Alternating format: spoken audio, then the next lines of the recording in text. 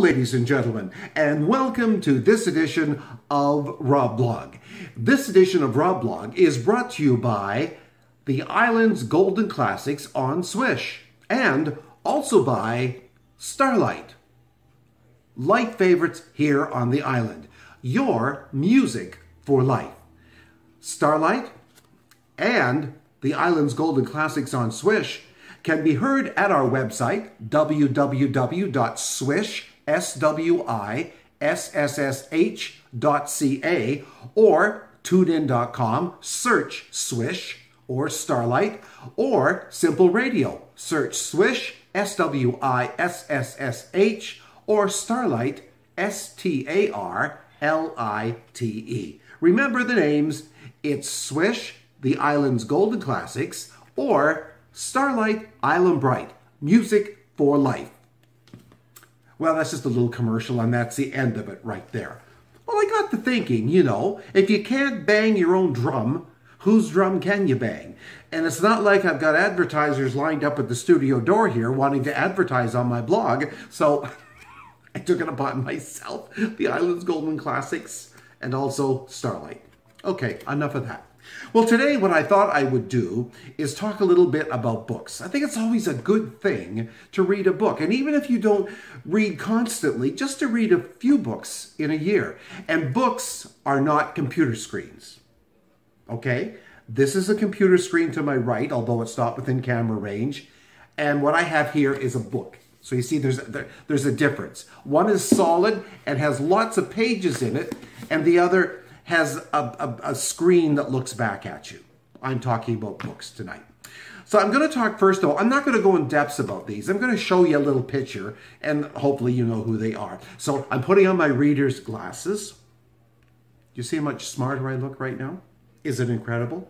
Look at the smartness oozing out of these eyes. Here is book number 1, which I am going to show you tonight. I just finished this book yesterday. I shouldn't have shown. Do you know who this guy is? He gets recognized in airports all over the world. And I mean, when you read this book, all over the world. Well, this is Peter Mansbridge. And this is his new book out. Now, he hasn't been on the National for 5 years. I think he does a podcast right now. It's in the book.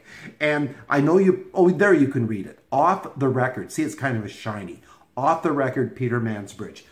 I like this. I think he got this in Israel one year. I like this scarf. It's very nice. Anyways, there's the back of the book. People saying wonderful things about it. But you know what? I have to tell you, if I met Mr. Mansbridge today, I'd say, Pete, because that's his name, Pete.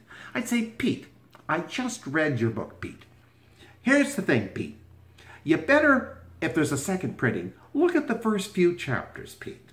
Because when I read the first few chapters, Pete, got in about, I don't know, so far into the book, Pete, like that, and I went, nah, this book is not for me. That's what I said, Pete. And in the meantime, I went ahead and I read another book, one of the books here that I have in my pile for you. And after I finished the next book, I thought, Pete's been around a long time. He's done a lot of newscasts. He's watched a lot of princes gets married. He's seen all kinds of things, hasn't he? And I thought, give the man another chance. So Pete, if you're watching, I picked up your book again, and I started from where I left off, and I have to tell you, Pete, I finished the book. In fact, yesterday morning, I was thinking about the book so much, I knew I had 4 or 5 chapters left to go, and I thought, I'm getting so excited I can't even talk, Pete. I had a few chapters left to go, and I got so excited that I picked up the book, finished it like that. Peter Mansbridge, Off the Record. Not record, it's off the record. Good book. So I would suggest getting this. I mean, really, this is a hard copy. It was a gift. They're the most expensive, of course. Here's another cute little book. I like this book. If you've ever been to Paris, I love Paris, and Paris loves Rob. Paris cries out for me every time I get off the plane. Paris by Stephen Clark.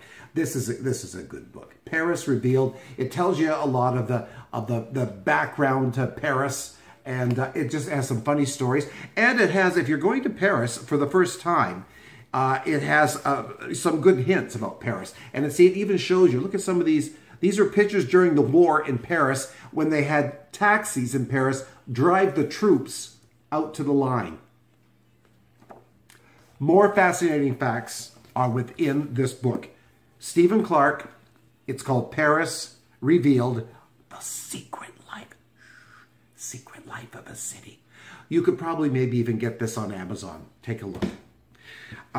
You know that book that I left Mr. Peter Mansbridge, Pete, for?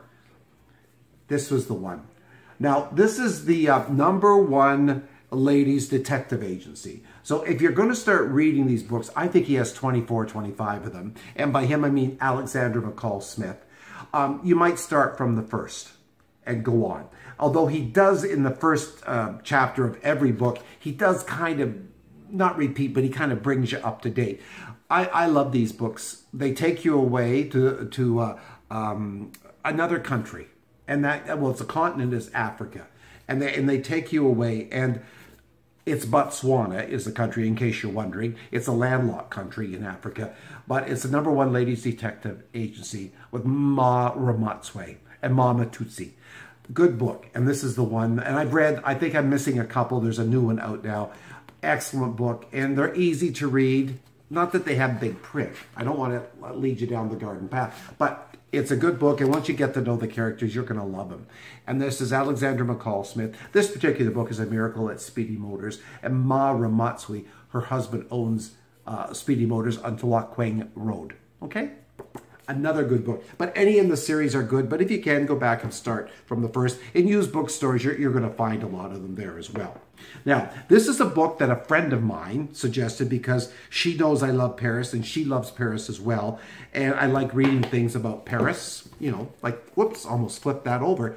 Paris Revealed, remember? It's the secret life of Paris. Well, this is a book that my friend Geraldine, who, hello Geraldine if you're listening, having your coffee in the morning if you're watching. Okay, here we are. This is the book she suggested a few days ago for me to get.